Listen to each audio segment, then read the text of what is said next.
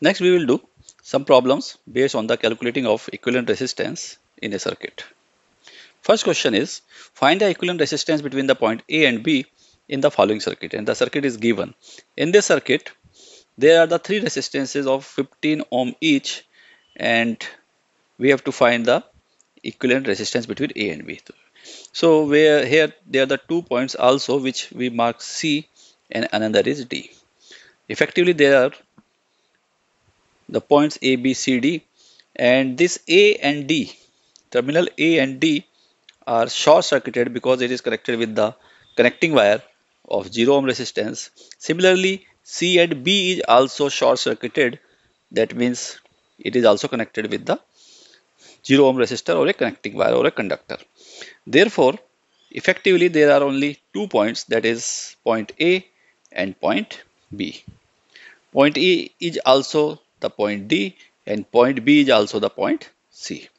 So now we connect the resistances between A. So first is between A and C. This is the 15 ohm resistance. So A and C has a resistance 15 ohm. So one of the resistance is this. Another is between C and C and D is also the same terminals as A and B. So it is also 15 ohm. And another is D and B. So D is this and B is this. This implies that another 15 ohm resistance is also connected between the same terminals. Therefore, these three resistances are connected in parallel between A and B.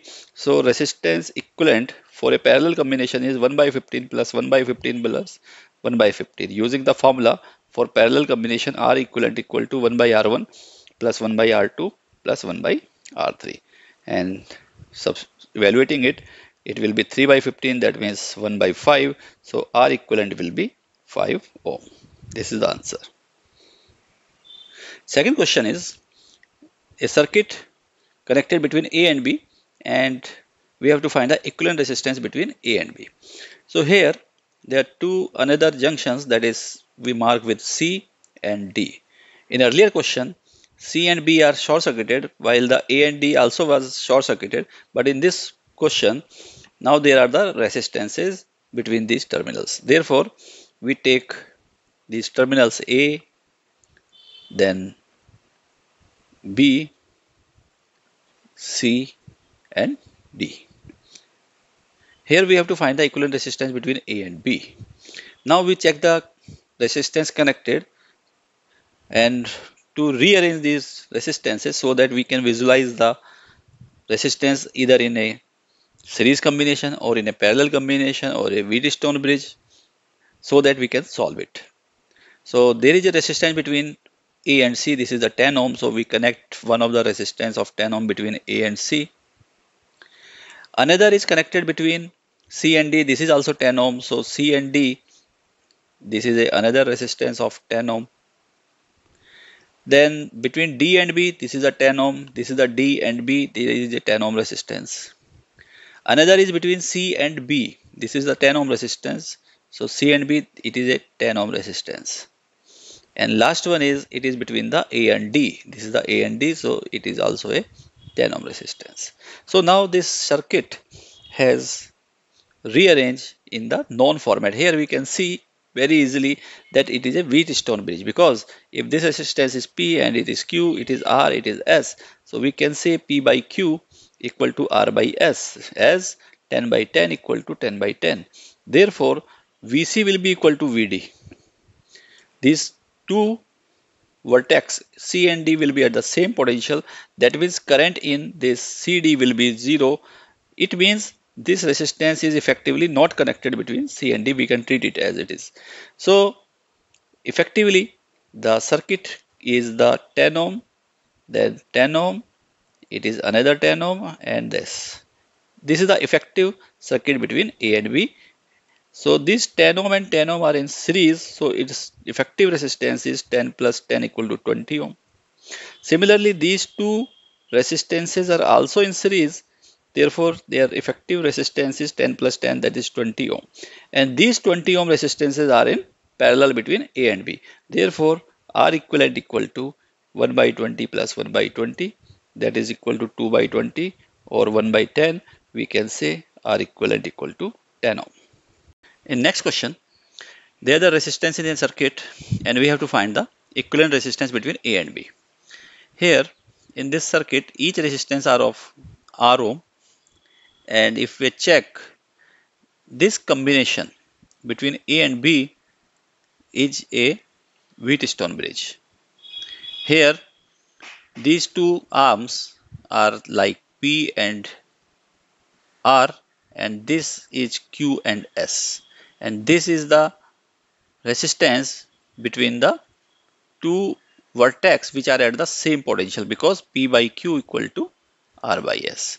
Therefore this circuit is effectively is A and B, there is a resistance R, and effectively here it is a resistance R, and this is resistance, another resistance R. Then in between these two edges this resistance R is effectively not of use, so we can remove it from the circuit, and the remaining is this is a resistance R, this is a resistance R.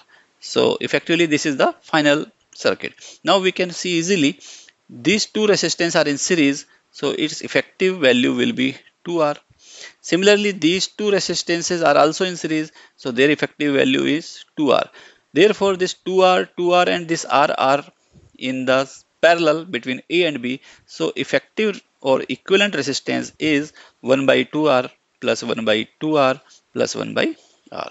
Taking the LCM, 2R, it is 1 plus 1 plus 2, that is equal to 4 by 2R, or is equal to 2 by R. So, we can say R equivalent is equal to R by 2. In the fourth question, a circuit is given in which each resistance is of value R. If we see the circuit carefully, we will see this is a symmetrical circuit, and in it if current entering is suppose 3I, so this current will distribute equally in 3 branches, and this is I and I. And this I current when reach at this junction say C, then here symmetrically it will further divide into two parts, that is I by 2 and I by 2.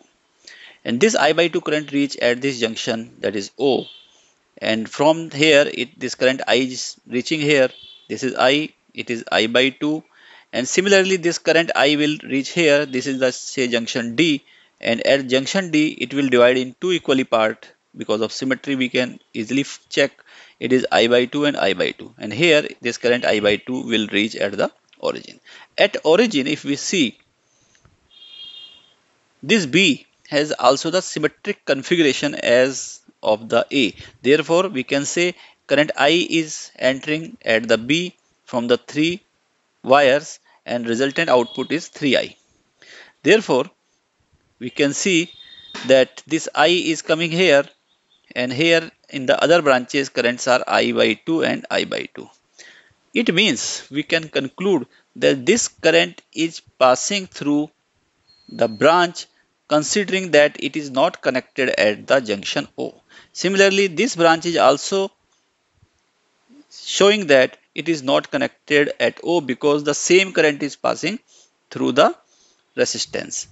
Therefore, we can equivalently write this diagram as this is the point A, this is the one of the resistance, this is the another resistance, then this is a resistance, one of the resistance, this is another, and then this is in this form. Similarly, symmetrically we can also draw for the lower part, and the diagram will be like this.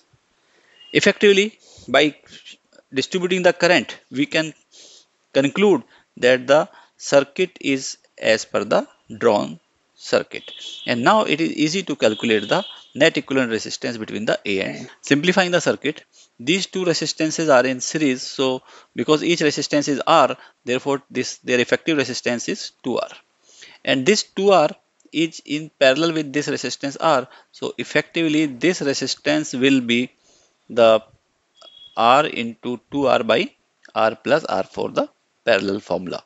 So it will be 2R square by 3R, or R will get cancelled R, this is equal to 2R by 3. And now this 2R by 3 is in series with this resistance R and R. That means total resistance of this branch will be, it will be R plus 2R by 3. That means it is equal to 2R plus 2R by 3, or we can write it is 8R by 3. Similarly, the resistance of this branch will be 8R by 3, and this branch has the resistance R and R, this is 2R. So we can say that 8R by 3 is parallel to 2R and it is parallel to 8R by 3.